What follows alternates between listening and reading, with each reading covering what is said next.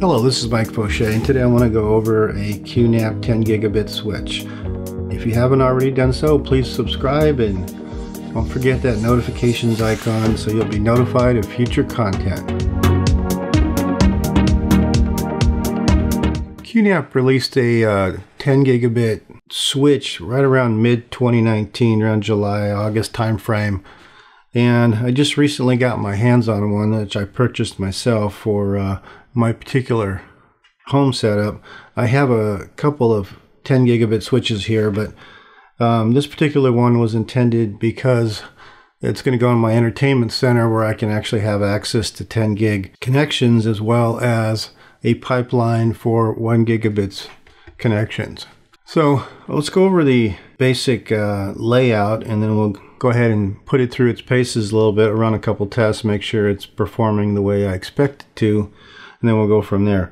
Now this switch is sort of unique. It's in a relatively low cost range. It's probably not the cheapest, but it's certainly in the same price range as the Asus and the Netgear switches, which have far less 10 gigabit ports.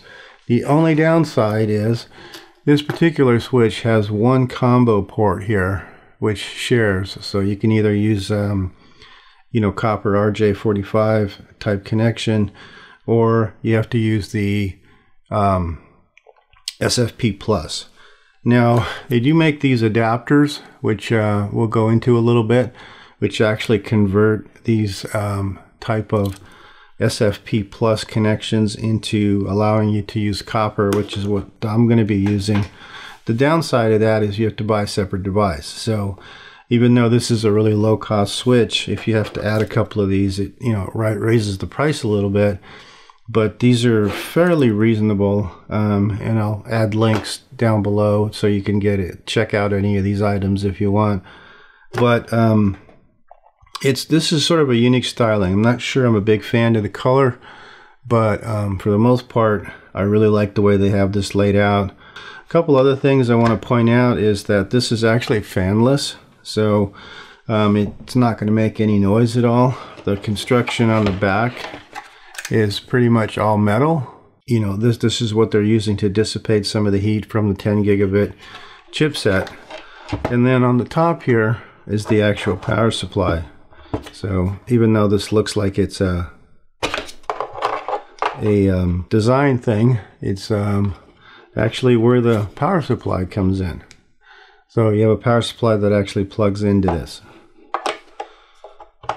It's a brick style, so you don't have any fans or anything spinning for the power supply either. That's pretty much it. It's a really simple layout. This is not a managed switch. This has 8 gigabit ports here, and then you have 3 10G ports, with one of those being a combo switch, or a combo port, I mean. Before we get into testing, I wanted to show you more about these adapters. Now these are, as I mentioned, these are SFP Plus adapters that convert the SFP Plus type connector into a RJ45. These actually fit into, they're somewhat universal. There's a couple of different standards, so you have to kind of look and see what type you need. But again, I'll put some links down below, so if you wanted to check these out. And these basically allow you to convert the SFP Plus on either a NAS or a switch, or even a PC card to allow you to use copper. So basically how these work is pretty simple. You basically slide these in, click them down, and that's it. To pull them out, there's a little release tab here. You can pull down and actually releases it and allows you to slide it out. So that's all there is to it. It's now converted that port to a copper. So now I can use a traditional Cat7 cable and connect it to whatever it is I'm going to connect it to. So let's get into testing. Okay, so to establish a baseline, I've hooked up 2 computers, both with NVMe drives, directly to my main 10 gig switch, and we'll establish the basic performance of copying a large file from one computer to the next, and use that as the baseline. I realize it's not super scientific, but it'll give us a comparison of how the two switches compare and whether or not it's working correctly. And also, just to also set the baseline, this entire test is all being run through Cat7, both patch cables as well as the my main feed into the wall back to the switch.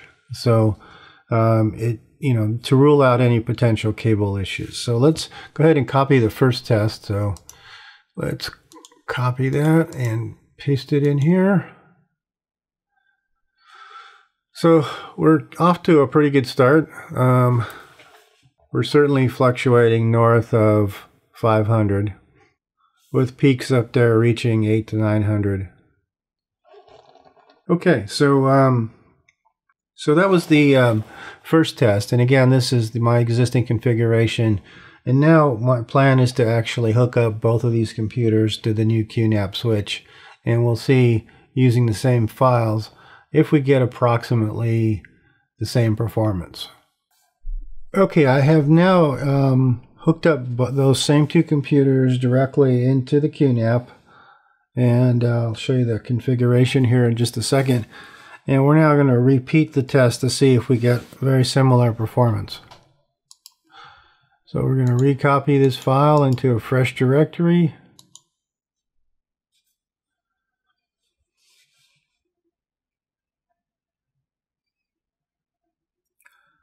And as you can see, it's kind of moving right along. It's actually even a little faster. We see the usual buffering once the memory fills up. So there you have it. Very similar curves, with arguably this new switch slightly faster than my main switch, which has a lot more things attached to it, so there's a lot more traffic going through it. But nevertheless, this seems to perform slightly faster. So again, this is all hooked up with Cat7 everywhere, so there's not too many variables in terms of cabling or any other concerns. So that's about it for the test. I'm not going to do any more. I just wanted to verify that the throughput of the switch is comparable to my current switch. As you know, there's a lot of variables in 10 gigabit.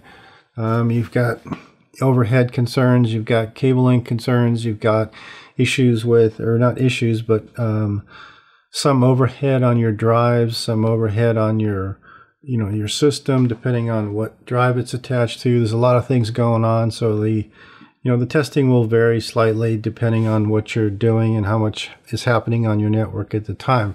But the punchline is it seems to be going certainly equally as fast and arguably faster.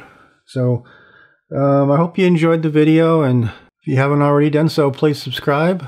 And I will leave some affiliate links down at the bottom for any of the things that we covered today, including patch cables I used and the wall cable I used. Thanks again for watching, and I will see you on the next video.